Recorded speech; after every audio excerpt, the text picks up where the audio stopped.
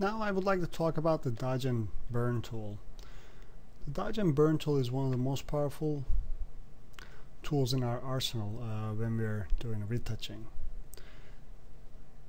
Actually, the premise of dodge and burn, which you can reach right here, dodge is this tool right here, and the burn is the one right underneath it.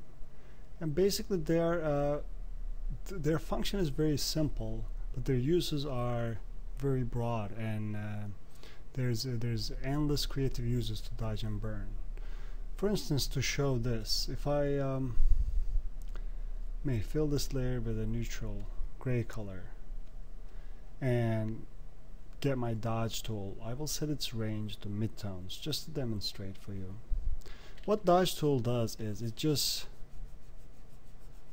brightens up wherever it touches. This is it. This is all it does. And the burn tool does the exact opposite. It makes things darker.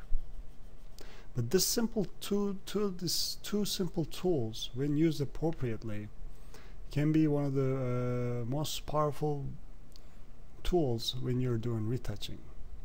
Let me show you what I mean.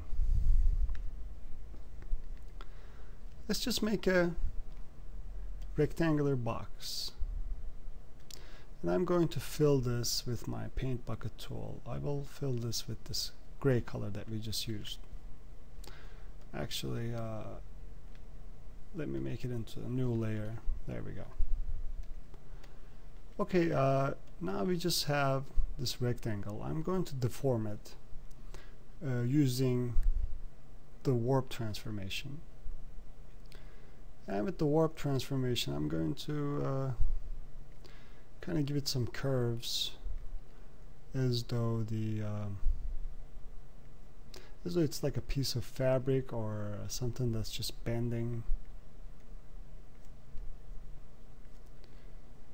just like that.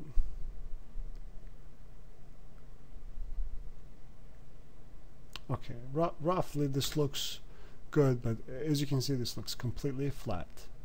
And the strength of dodge and burn comes from the fact that everything we see have shadows.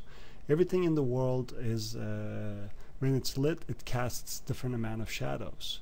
And if you can control in your photographs the precision of the highlights and the shadows, then you can you have full control of the entire overall look of the image.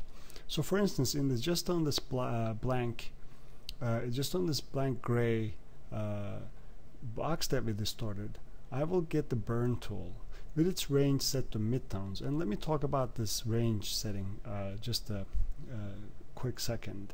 It has 3 settings, and the dodge tool have the exact same settings: the shadows, midtones, and highlights. And what this means is that if you have the shadow selected, the tool will affect the darker areas more than the lighter areas. If you have the midtone selected, you will be able to affect the overall pretty much equally in the entire spectrum in dark and light. And if you select the highlights, you will be mostly leaving the dark areas unaffected. So this is a great way of limiting the area of effect of this burn tool. And also, like I said, the same settings is true for the dodge tool as well. And right next to it is the exposure. Exposure is pretty much its strength. And next to it is the protect tones. This is present in CS4, but it is not in the some of the earlier versions of Photoshop. What this does is, again, it limits the effect so that the colors don't start to distort and deteriorate. Okay, well, now that we have our burn tool selected, you can pick any kind of brush to use as your burn tool. I will just select the soft edge brush, the relatively a medium-sized brush, and I will just start applying it in the areas that the shadows should be present.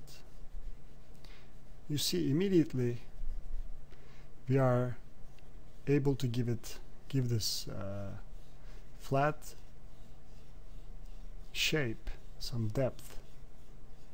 And the more you work on it, and you can introduce some uneven spots as though it is like a sheet of metal,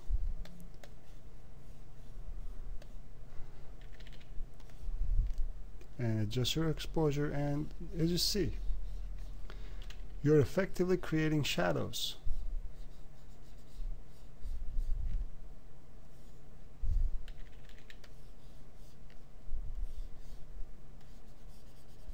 And if we go back to our dodge tool, and just like I said, it again has the same selections. I will select the midtones and reduce its exposure, and I am able to create some highlights, or at least enhance them, just like that.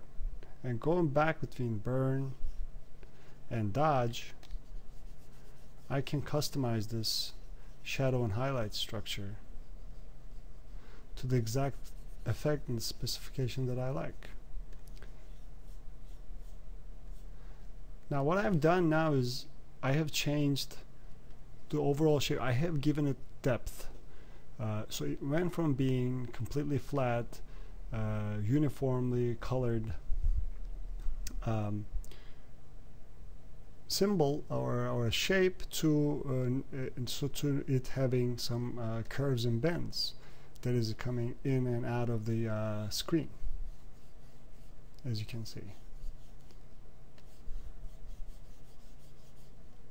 So this is precisely why the dodge and burn is very important, because you use it mostly to affect the highlights and the shadows of your images, and you can customize them.